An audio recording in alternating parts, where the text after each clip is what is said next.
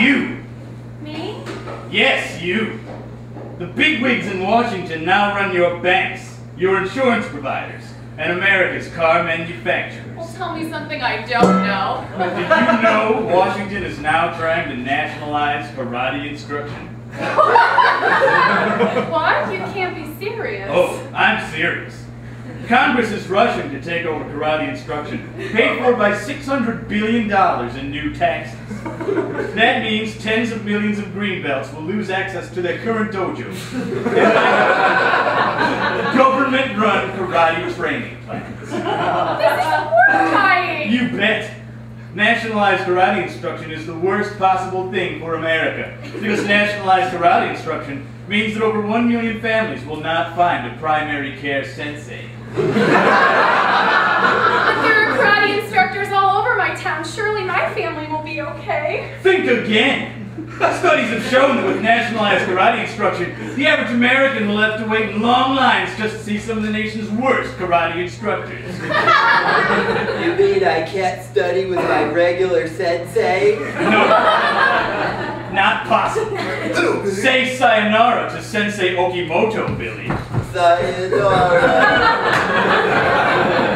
Okay, honey. If your government-appointed sensei is bad, we can just take you to a karate specialist. Think again, lady. With nationalized karate instruction, you may have to wait months while the government decides whether a specialist can show Billy one-of-a-kind kick jumps and provide him with chopstick fly entrapment tips. What if I need those skills today? Tough break, Tomodachi. What does Tomodachi mean? It's Japanese for friend. Oh. Speaking of the Japanese, did you know that with national karate instruction will be provided to illegal aliens?